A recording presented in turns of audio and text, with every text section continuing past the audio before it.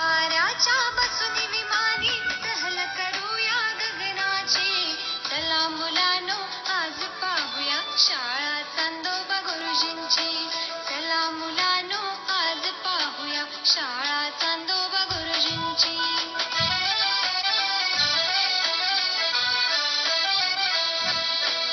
आज पौर्णिमा जमले तारे आकाशाच्या वर्गात. चांदोबा गुरुजी तर दिसती कुठल्या मोठ्या मोजात. हसून चांदण्या करते किलबिल आपुल्या किवल्या डोळ्यांची. चला मुलांनो आज पाहूया शाळा चांदोबा गुरुजींची. Hello students, this is the second session for statistics and here today we are going to study about how to draw a subdivided bar graph. तर subdivided bar graph जो आहे तो अतिशय सिंपल आहे. जो बार ग्राफ आपण काढतो त्याच्यामध्ये आपण कुठला तरी एखादा डेटा दाखवतो, म्हणजे रेनफॉल असेल किंवा लिटरेट पर्सन्स असतील ते आपण दाखवतो एखाद्या विलेज मध्ये. तर तशा पद्धतीतच हा बार ग्राफ असतो, फक्त त्या ठिकाणी आपण तो डिवाइड करतो. एक जो कॉलम आहे it is divided, either it is divided into two or more than two parts and then two or more different numbers they are shown on this bar. म्हणजे फॉर एक्झाम्पल आपण इथे जे exercise 11.2 मधलं जे first example आपण इथे घेणार आहोत की number of boys and girls, that is the total number of students, it is shown on one and the same column. म्हणजे एकाच कॉलम वरती ते आपण दाखवणार आहोत, एकाच बारला आपण डिवाइड करणार आहोत and therefore it is known as the subdivided bar graph. तर तो आपण काढणार आहोत and in the next session we are going to divide this bar into three parts. आजच्या सेशन मध्ये आपण फक्त हे पाहणार आहोत की कशा पद्धतीने आपण हे टू पार्ट्स करू शकतो. एकाच बारवरती आपण girls and boys how we can show दिस हे आपण स्टडी करूयात. तर चला तर आपण हे पाहूयात की how to draw a सबडिवाइडेड bar graph exercise 11.2. Now here we are going to solve this example 2, that is example 2 from 11.2 आणि मग पहिल्यांदा आपण हे एक्झाम्पल रीड करूयात. Okay, so the number of boys and girls in standard 5 to 8 in a ZP school, it is given in the table. Draw a subdivided bar graph to show the data. म्हणजे सबडिवाइडेड bar graph आपल्याला या ठिकाणी draw करायचा आहे आणि scale on Y axis it is 1 centimetre is equal to 10 students. एक लक्षात घेऊयात आपण की ज्यावेळी आपल्याला स्केल दिलेला असेल की 1 centimetre is equal to this much हे असं आपल्याला घ्यायचंय, त्यावेळी आपण ते तशा पद्धतीनेच घेणं अपेक्षित आहे. मग आता scale on Y axis it is 1 centimetre is equal to 10 students. अशा पद्धतीने आपण number of students it will be taken on Y axis and the standard that is 5th, 6th, 7th, 8th on the x axis. आणि मग आपण इथे पहिल्यांदा जो x axis आहे तो एक्स ऍक्सिस आपण घेऊयात इथे. Okay, so this is the x axis which I am going to draw here. तर हा जो आहे हा x axis, this is the x axis. Okay, आणि नंतर मग पुढे जर आपण पाहिलं तर Y axis I will draw here. हा जो आहे तो वाय ऍक्सिस असेल इथे. दिस इज द वाय ऍक्सिस. ठीक आहे, आणि वाय ऍक्सिस ड्रॉ केल्यानंतर वाय ऍक्सिस वरती मला नंबर्स घ्यायचे आहेत. ओके, वाय ऍक्सिस वरती आपण नंबर्स घेणार आहोत. So starting it will be from 0. 0 पासून आपण स्टार्टिंग करणार आहोत, हे माहितीच आहे आपल्याला सर्वांना. आणि मग इथे 10, त्यानंतर इथे 20 because 1 centimetre it equals 10 students. Then 30, then it will be 40, 50 आणि मग 60. ओके, मग आपण 60 पर्यंत स्केल घेऊयात. मग का 60 पर्यंत घेऊयात? कारण लक्षात घ्या इथे आपण जर 5th स्टँडर्डची जर टोटल केली तर ती 51 आहे. नंबर ऑफ स्टुडंट्स म्हणजे बॉईज आणि गर्ल्स आपण ते ऍड करूयात, किती येतात ते पाहूयात. So it is coming out to be 51. 6th मध्ये 40, in 7th it is 35 and in 8th it is 45. अशा पद्धतीने हे आपण इथे हे केलेलं आहे, म्हणजे हे जे टोटल आहे हे केलेली आहे. मग काय झालं टोटल केल्यानंतर 51 it is the maximum number of students. मग आपल्याला 51 हा नंबर आपल्याला दाखवता यायला पाहिजे. We should be able to show this number, आणि म्हणून आपण 60 पर्यंत इथे नंबर्स आपण दाखवत आहोत. ठीक आहे. आता हे नंबर्स दाखवल्यानंतर आपण इथे standard दाखवूयात. Here 5th standard, then 6th standard, then 7th, and here it will be 8th standard. फक्त थोडंसं सुटसुटीतपणा दिसण्यासाठी आपण काय केलं की 2 स्टँडर्डच्या मध्ये we have kept a space of 2 centimetres. 2 centimetres अशी ही स्पेस आपण ठेवूयात. आणि मग आपण इथे 5th स्टँडर्डसाठी number of boys it is 34. Number of boys जे आहेत ते दिलेले आहेत इथे, आणि number of boys it is 34, and therefore we will show here number of boys. मग नंबर ऑफ बॉईज 34 आपले कुठे येतील ते थोडंसं अगदी पॉइंटेड पेन्सिल वापरून व्यवस्थितपणे ते नंबर ऑफ बॉईज आपण दाखवणं हे महत्वाचं आहे. म्हणजे अशा पद्धतीने हे number of boys. So these R the number of boys. Let's draw it with a shaded portion. म्हणजे शेडेड पोर्शन असं आपण दाखवूयात, तिथे शेडिंग करूयात आपण या ठिकाणी. आणि मग नंतर number of girls it is 17. So 17 it is आपण टोटल पण केलेले आहे.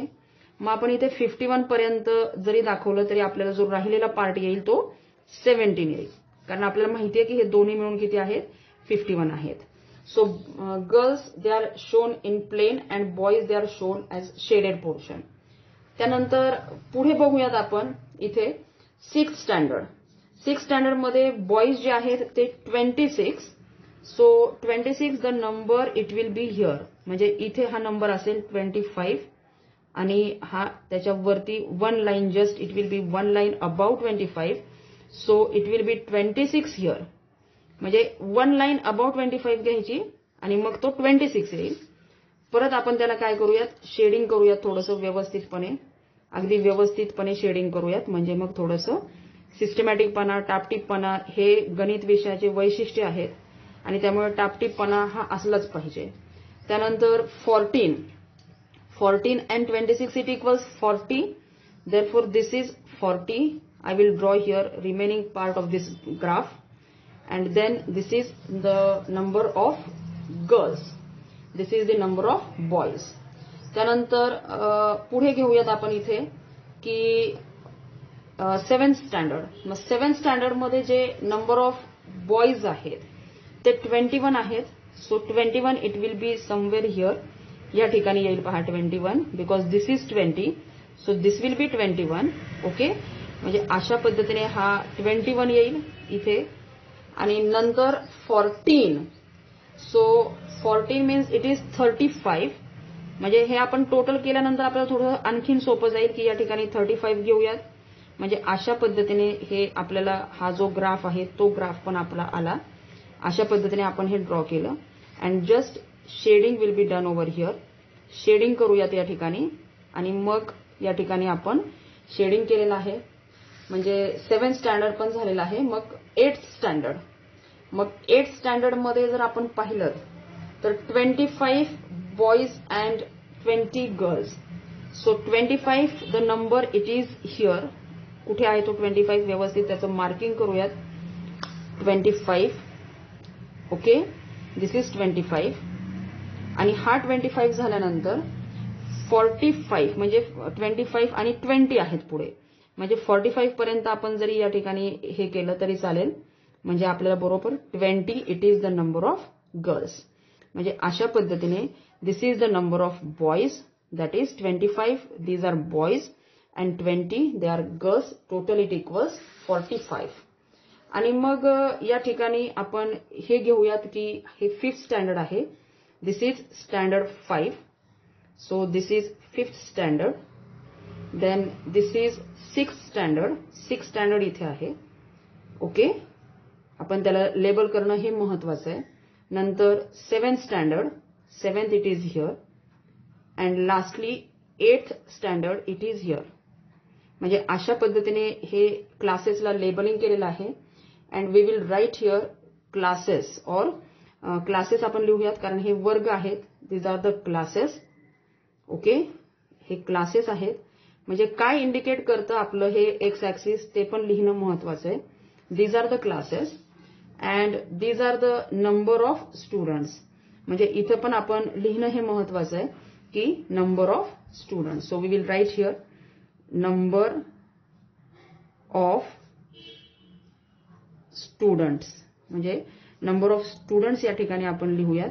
आणि अशा पद्धतीने हे आपला ग्राफ जो आहे तो ग्राफ आपला या ठिकाणी आपला काढलेला आहे आपण. ओके, नंबर ऑफ स्टुडंट्स आणि मग नंबर ऑफ स्टुडंट्स आणि नंबर क्लासेस अशा पद्धतीचा हा जो सब डिवायडेड ग्राफ जो आहे. सब डिवायडेड का, कारण याचे 2 पार्ट झालेले आहेत.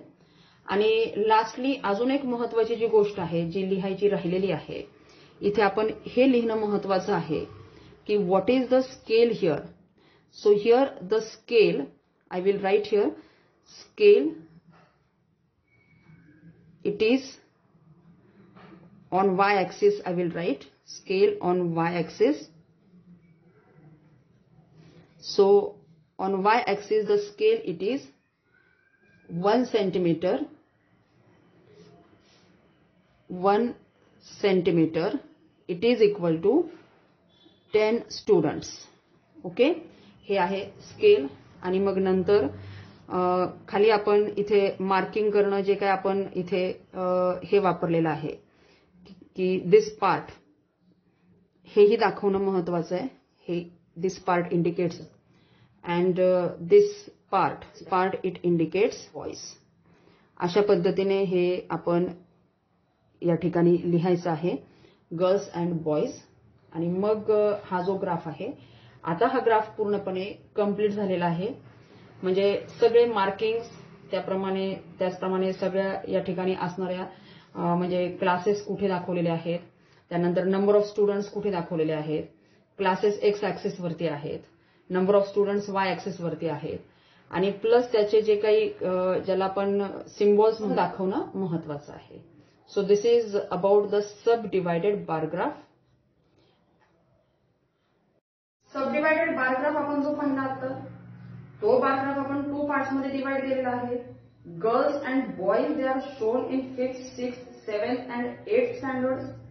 आणि मग एकाच ग्राफला कशा पद्धतीने एकाच बारला कशा पद्धतीने डिवाइड करतो ते आपण पाहिलेलं आहे.